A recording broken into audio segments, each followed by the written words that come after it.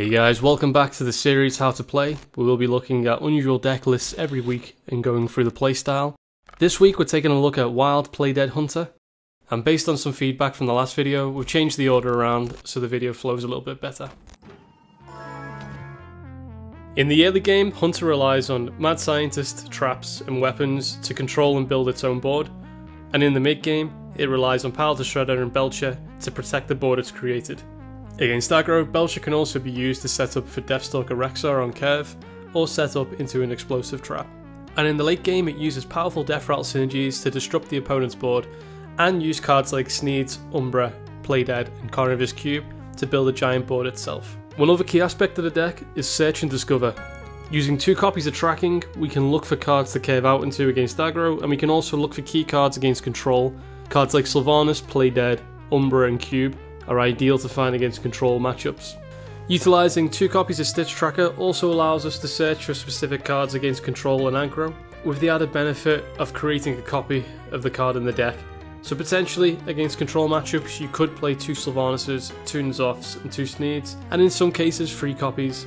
Also a special mention to Corpse Widow in this video, an absolutely powerhouse of a 5-drop in this deck. If you can play this on curve, and you have a Mad Scientist or a 2-drop Death Rattle in your hand, you can play that on the same turn as the Corpse Widow. If the Corpse Widow stays alive during a turn, on turn 6 you can play Sneeds. On turn 6 you can also play Sylvanas and Play Dead. It's an extremely powerful card that should be included in the deck. Sometimes I actually include 2 copies, but with Stitch Tracker you can actually find an extra Corpse Widow within the deck and play 2 of them in the same game. If your opponent ever leaves up Sneeds, or he ever leaves up a Sylvanas on board, you can also play Umbra and Cube on the same turn, and that will generate a giant board full of Sneeds, essentially, as you can see in this clip here. This first Play Dead Hunter deck, I've tried to balance to deal with aggro and control efficiently. Its worst matchup is Burn Mage, and its best matchups are Warlock and Priest. The second deck list is created to target specifically greedy decks, so if you are playing a lot of Jade Druid and Control Warlock, I suggest switching to this deck. Lastly, this deck focuses on aggro. The inclusion of Plated Beetle and the change of Freeze Trap to Wandering Monster helps against Paladin and also helps against Mage. Also, feel free to experiment with any number of secrets. It really depends on what you're playing on the ladder. You could also include 2 explosives and no freeze traps. It's totally up to you. Just play it by ear if you are playing a lot of one specific deck. Versus control, you'll want to find Sylvanas, Stitch Tracker and Track, discarding all removal and secrets. If you're running 2 freeze traps, it may be worth keeping Mad Scientist if that is in your opening hand, and it also may be worth keeping Corpse Widow for a later turn. This mulligan rule can be applied to Warlocks, Druids and Priests. Versus aggressive decks, it's important to keep all early drops, Glaivezooka, Quickshot, Unleash and Mad Scientist, and in some cases King's Elic, but knowing the type of aggressive deck is very important. In some cases, it may be worth keeping Explosive Trap in your opening hand, Flare, and Track. Track can be used against Secret Mage to trigger a secret. Flare is a great card to trigger secrets like Polymorph Sheep and Explosive Rune, and Unleash the Hounds is an excellent card to keep against Paladin. This mulligan guide can be applied to Warrior, Paladin, Mage, and Shaman.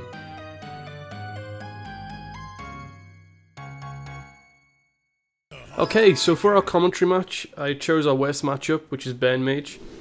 Because I've got such a good opening hand here, I actually choose to keep Animal Companion. Normally, if you don't have cards like Scientist, Quickshot, and the Glaivezooka, you would just dump the Animal Companion.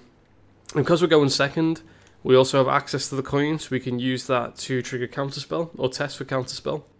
So the reason this is such a difficult matchup is because we don't really represent any too much early game pressure. We rely on our late game Death Rattles to disrupt and build the board up with Sneeds. So here I actually choose Play Dead over the rest. I figure Sylvanas isn't going to be stealing much this game. I already have access to early game removal with Glaivezooka. So I choose Play Dead, and hopefully I'll be able to use this on a Mad Scientist or maybe a Sneed later on in the game to try apply a little bit more pressure.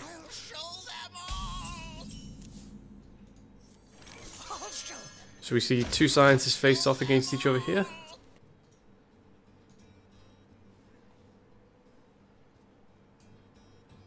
As the aggressor, the mage should be always going face with this scientist.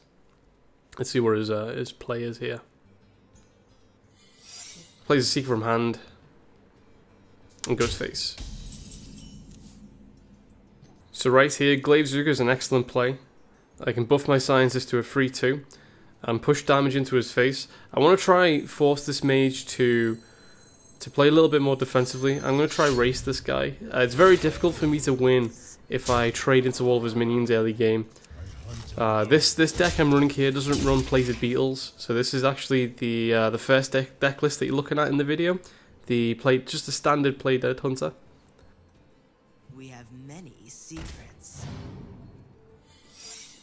So again, drops a secret here, and actually trades in. So he's protecting his 4-3 minion. So we pull freeze trap here. So obviously we can test with counter.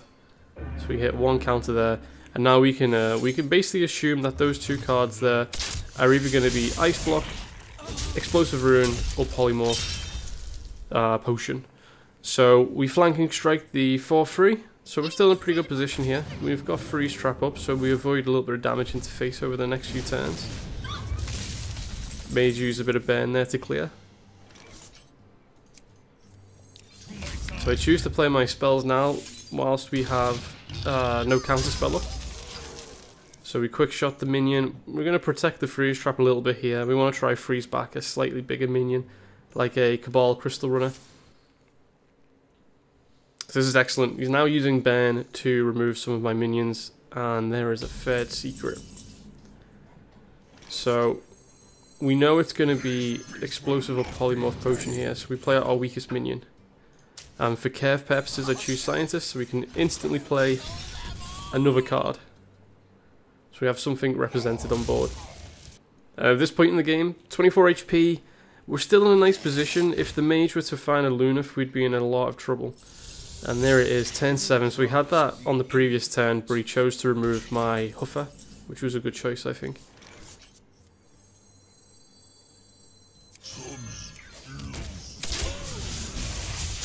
Okay, so now we know that's not Polymorph. Potion of Polymorph. So we can assume that's a nice block. And there's a third secret. One of those could be another counter spell.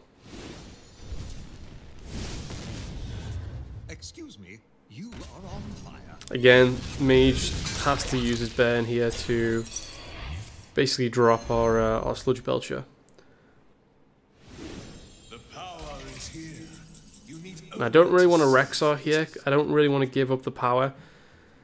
So I actually choose to play Shredder in the center just to trigger this this next secret. And so to my surprise, actually, I completely forgot about this. This secret wasn't Explosive or Polymorph Potion. It was in fact another counter spell. So I chose to use the freeze trap there so we could get 2 play deads on this. We want a wide board here so we can basically represent lethal over the next 2 turns. So now we know that's a nice block. We know that's a nice block, and it's an unusual secret. We don't know what the second secret is. But we can maybe think of something like Duplicate is being played there.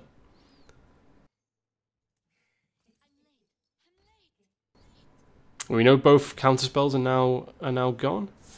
So we see a little bit more card draw there. Arcane Intellect, just topping up the mage's potential burn for the next turn. So here we can pop him, gain 5 armor. We can pop him at 1, gain 5 armor, and remove 1 minion from the board. And then we have to hope he can't lethal us from that point. So this is our best chance to win. So we actually go in for face here, and then we drop him to 1 HP hero power, and we play our Rexar. So this will kill the valet on the left. And then he's left with a fairly sizable board. The Mana Worm causes basically a lot of concern for me here. It was Duplicate. Because every spell he's going to burn into face here, it's going to power up that Mana Worm a little more. The burn on the Fireball is excellent there.